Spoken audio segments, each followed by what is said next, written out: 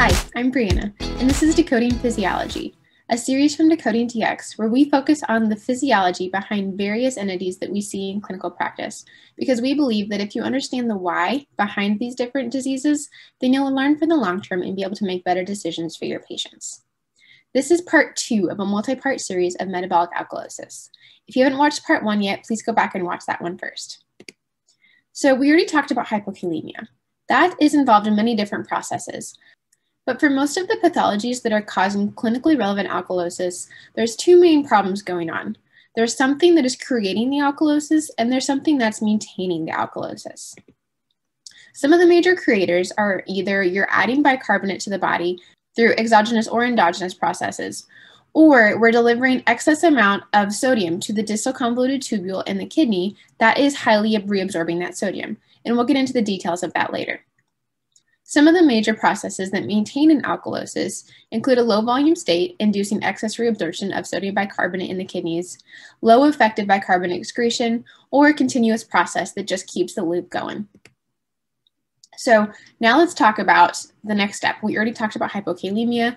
The next thing to evaluate for is for GI loss of acid. And this can come from either vomiting or from excess NG suction. So let's first walk through some normal physiology in the GI tract.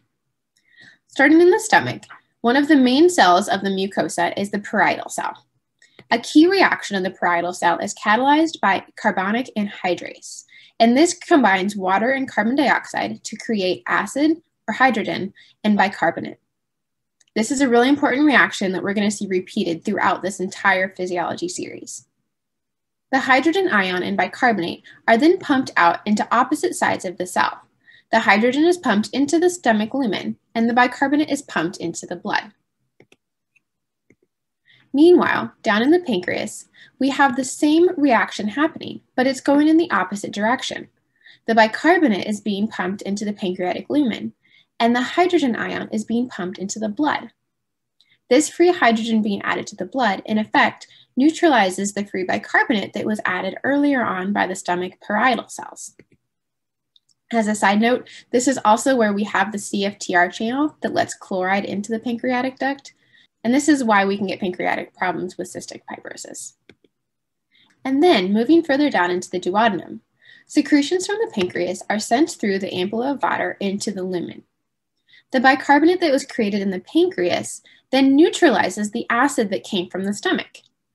So, the hydrogen ion from the stomach lumen is neutralized by the bicarbonate from the pancreatic lumen.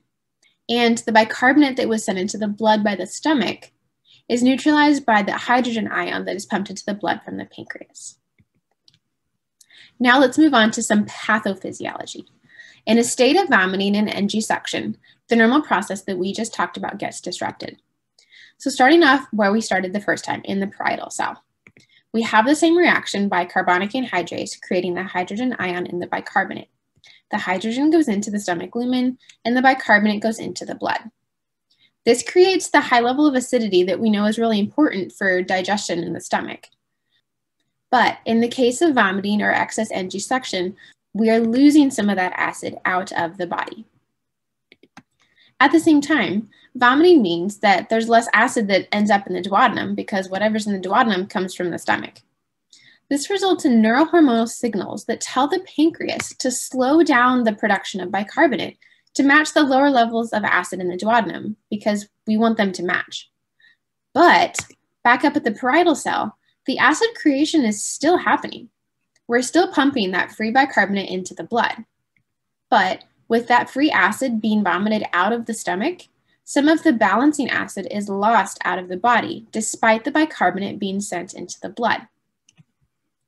So, stepping back, bird's eye view, in summary, how does vomiting and NG suction create alkalosis?